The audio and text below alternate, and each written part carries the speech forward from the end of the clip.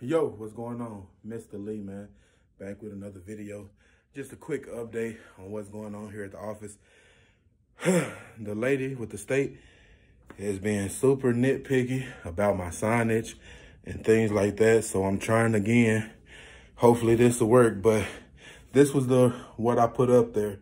It's a vinyl on, because I'm doing the wholesale, it just had to be beside the wall inside the office.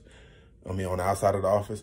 So I got this adhesive tape on it, as you can see. But that's not gonna work. And then also my lease, apparently they want the term start date and end date to be specific location and in a specific format. So I'm trying to get that updated as well.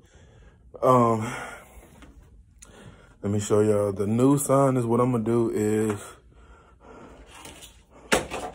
I have some adhesive letters and I'm gonna just spell out Mr. Lee Auto on this piece of sheet metal. It's 6 inches tall and 18 inches long, which should be more than enough for my 4-inch letters. So I am going to put those letters on there, drill holes in it, and actually screw it in to the wall outside of the door. And hopefully that works. I don't know at this rate if it will or not, but I'm hopeful. So anyway, yeah, I'm gonna do that and I'll come back with y'all and let y'all see what it looked like. All right, so we back. What I thought I was gonna do is not gonna work. So what I'm gonna do now is I just nailed in, and hopefully that counts as being permanent, but I nailed in the original sign that did get approved. She just said it was looking like it was not, it looked like it was taped up. So I put 4 nails into it and, 4 nails. So hopefully that works for what they are looking for. We shall see. I'm gonna submit this with the